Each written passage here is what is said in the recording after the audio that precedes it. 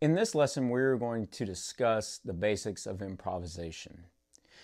Now, if you haven't already started to improvise and you're not so sure where to start, then this is a good place. However, if you've had some experience in improvisation, don't automatically click away and leave the video just yet, because there are some things that maybe you could still use, because some of these things that I'm going to mention are things that I will use in my practice still, even if it's for a warm-up, even if it's just to get my hands moving and get back into playing the instrument if I've been away for a little bit. So let's go ahead and get started on some things that will hopefully help you get started on your journey if you haven't started to improvise yet.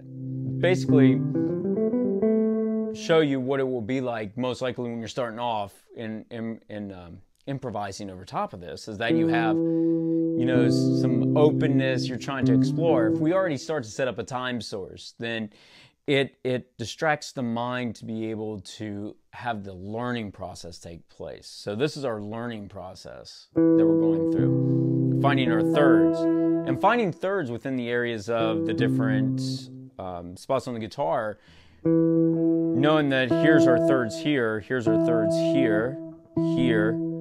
So now you have 1, 3, 5, and 7. And if you set up a drone or some kind of a comping, what you could do is start to establish your phrases. That way you're starting with the third,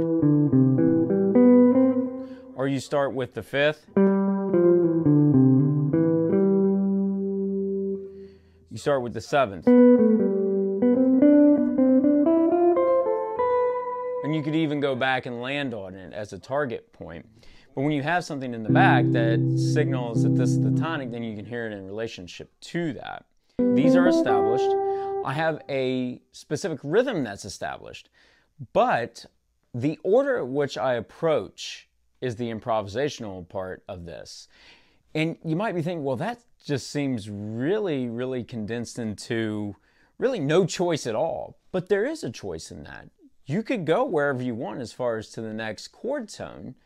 And by starting small and having a very specific way of handling this improvisation, you don't find yourself paralyzed by all the options that could be available to you. By focusing on these three things, which could take a while to do, and establishing a basis that will allow you to be more creative over time, is going to make the whole process of improvisation a bit easier as you go.